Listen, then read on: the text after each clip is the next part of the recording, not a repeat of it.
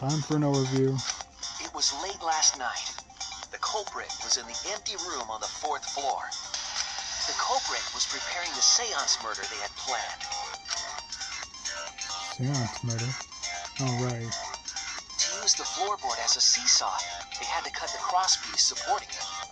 The plan was to make the same preparations for all 3 empty rooms. This would divert suspicion away from the culprit and whoever picked a room. Unfortunately, as he was sawing, the crosspieces, they needed a saw. I imagine they got one from the warehouse. How way too many items in the warehouse. They were planning to cut the crosspieces in all 3 rooms. 3. Then Andrew walked, strolling by. Heard However, something. when the culprit was working on the middle room, the unexpected happened. He must have heard the sawing. She walked down. Angie walked into that room and saw the culprit making their preparations. Big mistake. She needed some fire for the ritual and had gone to the room for a candle. At that point, the culprit had not finished the setup and was just cutting crosspieces. Angie might not have concluded that it was tied to some kind of murder plan, but now that Angie had seen it, the culprit couldn't use the seesaw trick. Any other person might have just given up, but not our culprit. She was getting the candle. Supposedly. The culprit took the floorboard they loosened and struck the unsuspecting Angie in the head. Blunt force trauma. Nearly knocking her unconscious. Flip. The culprit did not want to give up on their plan and had to improvise.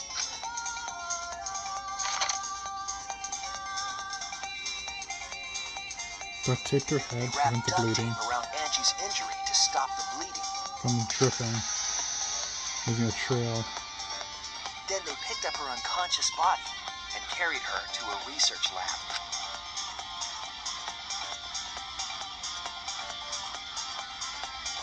And tied most of it, except for one piece. While she was unconscious, the culprit hurried to tie up this loose end. The sword assuring consciousness. But because they were in a hurry, they made a crucial oversight. The tape They left didn't behind. notice the duct tape had peeled off and was under Angie's body. Without that evidence, we may never have figured out the culprit's trick.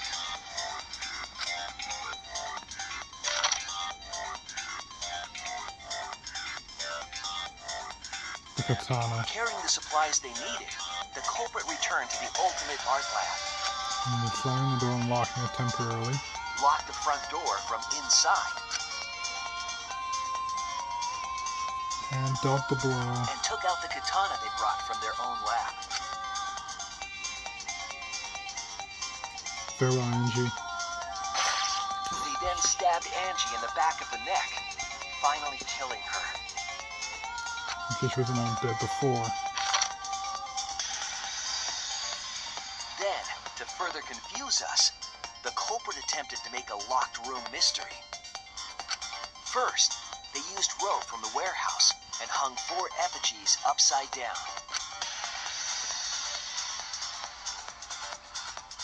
There were 2 reasons for this.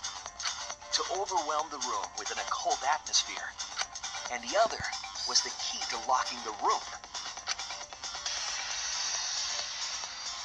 The culprit stuck the katana into Kaede's effigy near the rear entrance.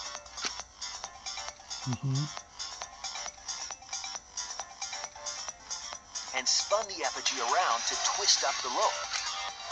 So locked the door in the back as he exited.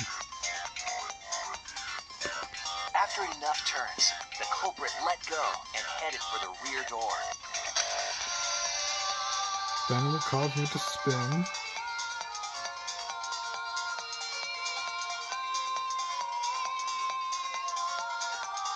A spiraling motion. Once released, the effigy began spinning, and the gold leaf katana with it.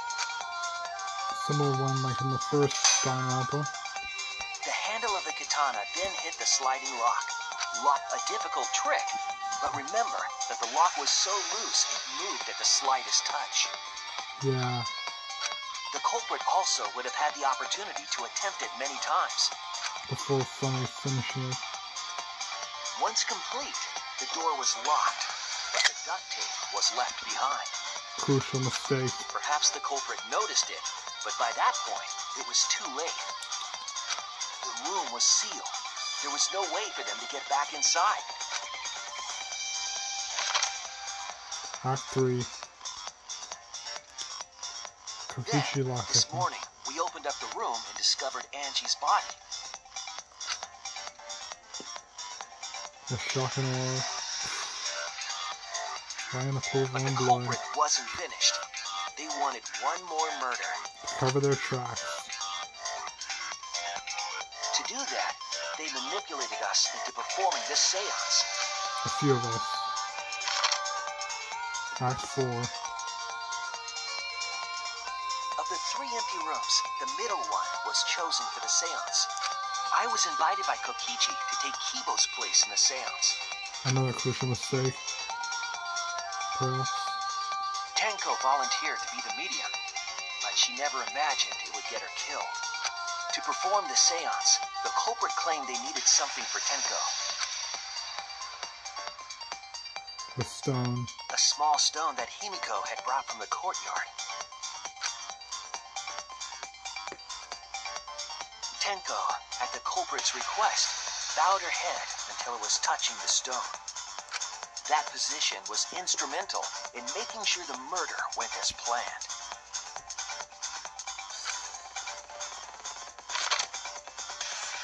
Okay, and then the cage. Next, Kokichi and I placed the iron cage over Tenko in the middle of the magic circle. The culprit then volunteered to drape the white cloth over the iron cage. We didn't realize it at the time, but that was a deliberate decision by the culprit. They needed to set up the murder weapon that was used to kill Tenko.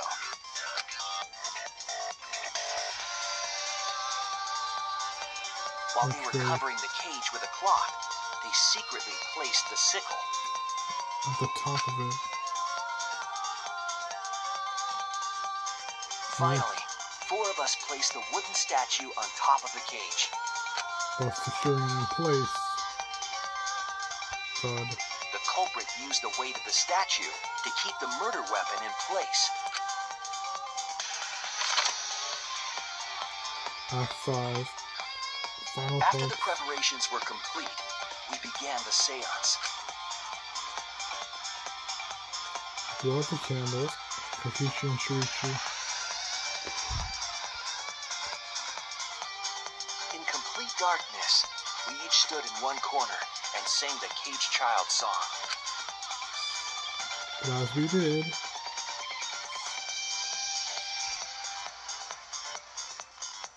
when the song finished, the soul of the dead was supposed to enter the medium. but it But our didn't. culprit had another plan, to commit a murder in the darkness. Very elaborate.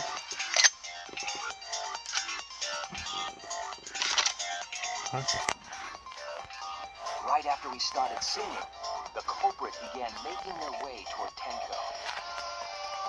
It would have been quite difficult to do in total darkness, but our culprit had a guide. The salt. They used the lines of the magic circle drawn with salt. The The trace culprit them. felt for the salt and used it to guide them along. But careful not disturbing the circle himself. And when the culprit reached the center of the circle, The act was committed. No turning back. they found the floorboard that had its crosspiece cut off the night before. And slammed. They lifted up their foot and stomped down hard on the floorboard. Thus. Oh. The floorboard lifted up like a seesaw and pushed Tenko's body up toward the ceiling of the cage. And near the sickle, thus Tenko ending was her. stabbed in the back of the neck by the sickle on the top of the cage. She was killed right before our eyes, and we didn't even see it. until we discovered a dead body. Covering the steps. After committing the crime, the culprit followed the assault back to their corner. They covered their tracks, like nothing happened. We lit the room, Finished the ritual, and had us light the candles. We followed the culprit's directions and removed the equipment used for the seance. Act 6. We discovered Echo's body.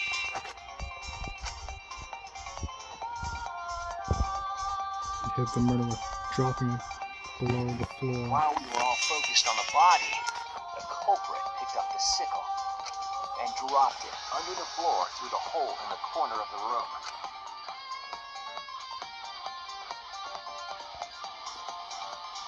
Ironically, the final step of the murder was unwittingly carried out by us. And walking across the The culprit had planned the murder so that we would unintentionally destroy some evidence.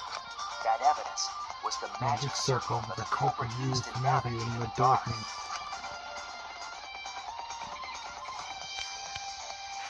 All according to plan. However, the culprit didn't know that Kibo had taken a picture. Prior to the event, and got the magic circle in photographic memory. He really saved us. Without that, we wouldn't know what changes were made to the circle. But now we know for certain, and we know the culprit drew the magic circle. Isn't that right, Kyo? Korekyo Shinguchi, the ultimate anthropologist. You're the culprit behind these murders. Checkmate. Complete!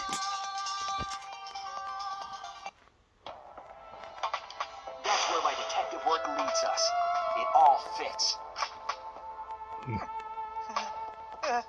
Checkmate. Sweet there are times when it's necessary to admit defeat. And this is one of them. Admit? Yeah. Okay. So you finally admit you did it. No turning back now. Yes. Yes. It's unfortunate. Very, very unfortunate. That was one elaborately double murder. My one regret. My only regret. Was not being able to make 100 friends. 100 friends. That's a bit far-fetched. That'll do. 100 friends? Or do you mean 100 kills? It was my dream to make 100 friends. Oh, it's so unfortunate. I was so close to 100. He meant 100 kills or something. What are you talking about? I do not understand a word of this. It is pretty weird. Who gives a fuck? Let's vote for this kooky bastard and be done with this already! Yeah, I agree with you. Roger that! One voting time coming up. Cast your votes. The heart racing excitement as They're silent. You hear something? Nope. The heart-racing excitement! There you go, Monochroma. As the blackened and the spotless finally face off, They're ignoring one of them. it's Voting time! You know what to do. Come on, I'm so irritated. Time to place our votes. Fast voting style.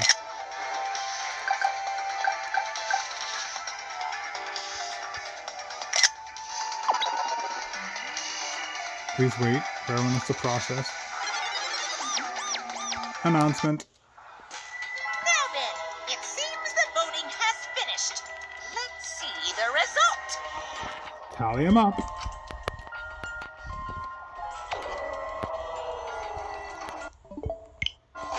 %77 left.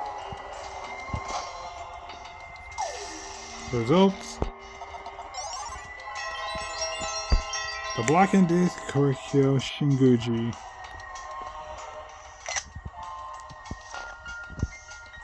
Who will be chosen as the blackened? Will you make the right choice? or the the dreadfully wrong one. Verdict? And the blackened is... Cho is found guilty. Jackpot! Final result. And total dollar. Probably only got a B on this one or a C. Go take the errors I made. All rise. Dismissed. Perfect. Result. Oh, another B. I'll take that. B's are passable.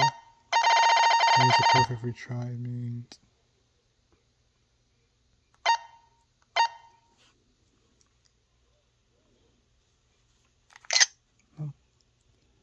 And around the coins we earned, 148. Next. No, we're not going to retry. Very elaborate details. Seriously, you're correct again.